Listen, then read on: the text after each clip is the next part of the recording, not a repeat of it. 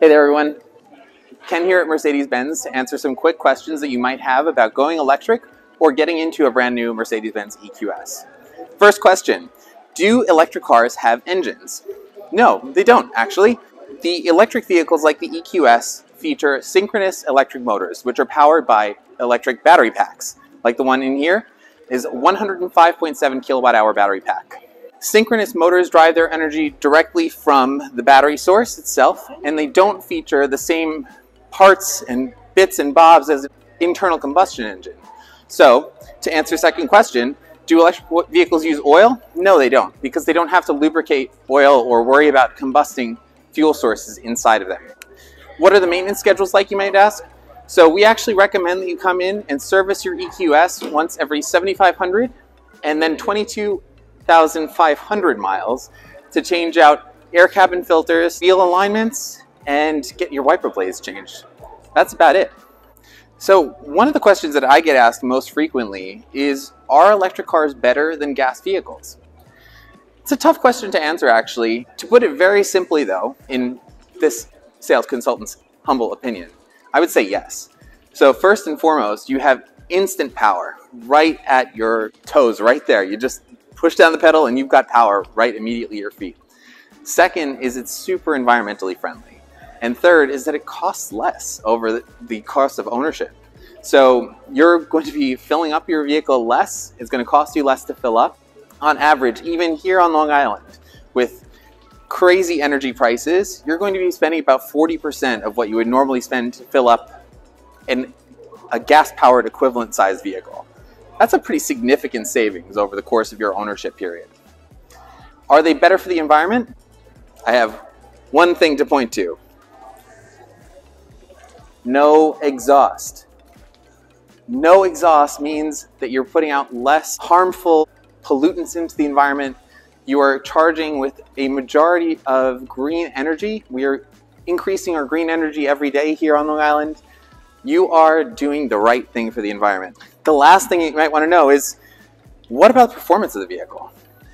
Does this still perform the way that you would expect a gas vehicle to perform? And I can tell you assuredly that it performs just as good or better than any gas-powered vehicle that you've ever driven.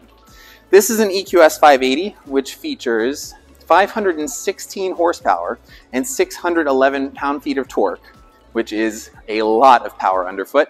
And we also have the single motor EQS 450 Plus, which features 329 horsepower and 406 pound-feet of torque. You're gonna love them. You have to come and check it out.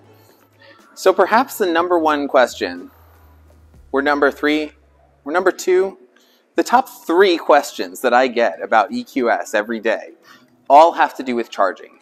Because charging is a new way of thinking about powering your vehicle and how you're going to fill up your vehicle every day, so to speak. So, let's talk about it. First question that I always get is, how long does it take to charge your EV? Or my EV, in this case, being an EQS. That's a good question, and there's a couple different answers that I can give to you. Charging comes in a variety of different levels. We have 3 different levels of charging. Level 1 is in case of emergency. You don't want to do that. We equip all of our vehicles here at Mercedes-Benz of Smithtown with an emergency charger, which charges the vehicle at 2 to 4 miles per hour. So it would take several days for you to fully charge the vehicle on a regular household plug. Second is level 2. That's what we would typically recommend that you set up in your home, either in a garage, outside. Yes, you can charge in the rain. You can charge in the snow. Don't worry about it. And typically, a level 2 charger at home, under ideal conditions, about 40 amps, is going to deliver a 10 to 100% charge of the vehicle in 11.25 hours.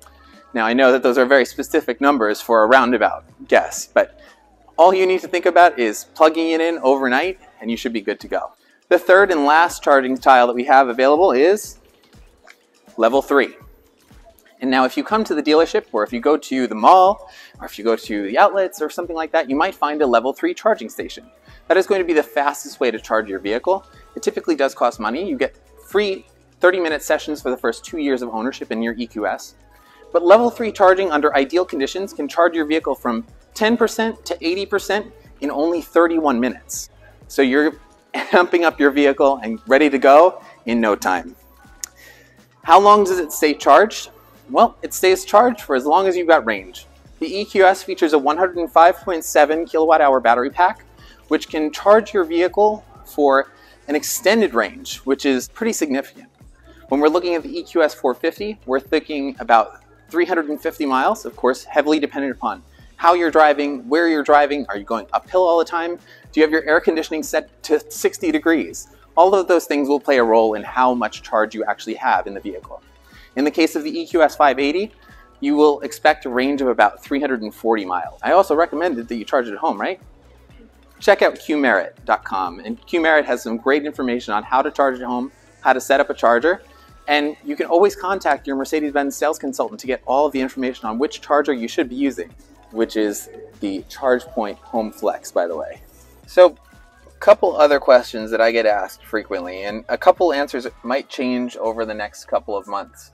The first and foremost is here on Long Island, we have a traffic problem.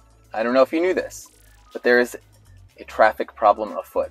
So one of the questions that I get asked frequently is this car HOV ready? So as of right now, they are planning on changing the HOV rules as of February 1st of next year, February 2022, and only plug-in electric vehicles and plug-in electric hybrid vehicles will be eligible for HOV Clean Pass stickers on the car. Other one is tax credits. If you are purchasing the vehicle, you are eligible for the full $7,500 tax credit, because at this time Mercedes-Benz has not reached the threshold where we've passed over 200,000 vehicles sold yet. Things are changing. We don't know exactly what's happening over the new Build Back Better plan yet, but we do anticipate that this program will continue for the next several years. There's also the NYSERDA rebate, which makes you eligible for an additional $500 credit towards the vehicle. So both of those are tax credits. They are not things that come off of the price of the vehicle, but you do get that money back. Thanks for joining me today and listening to me talk about some of these frequently asked questions about EQS. If you have any other questions that you want to know or learn more about our electric vehicles and our upcoming lineup of vehicles, be sure to contact us here at Mercedes-Benz of Smithtown via our email, our phone, or online anytime. I hope you enjoyed, and I look forward to seeing you driving in your new EQ vehicle very soon.